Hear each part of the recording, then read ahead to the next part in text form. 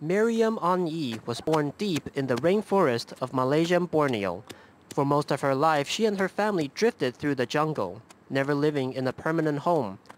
She is a Panan, one of the nomadic indigenous who have long hunted and gathered in the remote interior of Borneo. Miriam is the first generation of her family to settle down.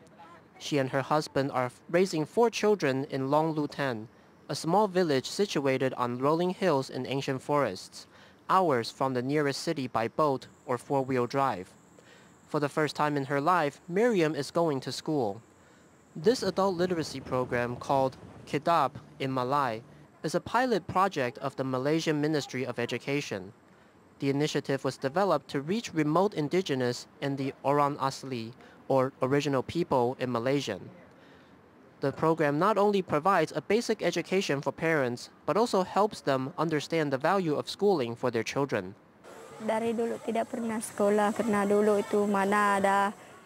I never went to school. My mother and father and I were born and live in the jungle. There were no schools in the jungle. Now I know the ABCs and I can read, write, and count to 10 to 20. Now I can help my children a bit with their schoolwork. The adult literacy class is in such high demand in Long Lutan that many parents are on a waiting list. Success comes on the heels of a long-running program supported by the United Nations International Children's Emergency Fund, or UNICEF, to boost enrollment rates and achievement in rural areas, particularly among Orang Asli children in peninsular Malaysia and indigenous children in distant areas of Sabah and Sarawak. Long Lutan Primary School faces challenges unlike schools in many more accessible areas.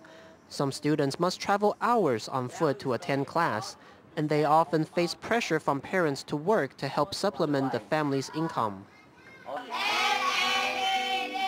I say, if you only can change through education, because with a good education, you can get a better job. With a better job, then you have a better life.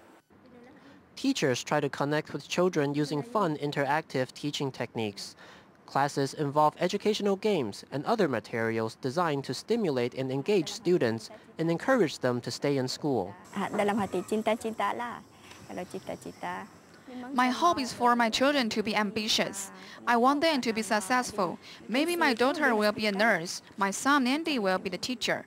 That will make me very happy. As more parents like Miriam learn the importance of education, more children will be able to study and increase their potential. TITV Weekly.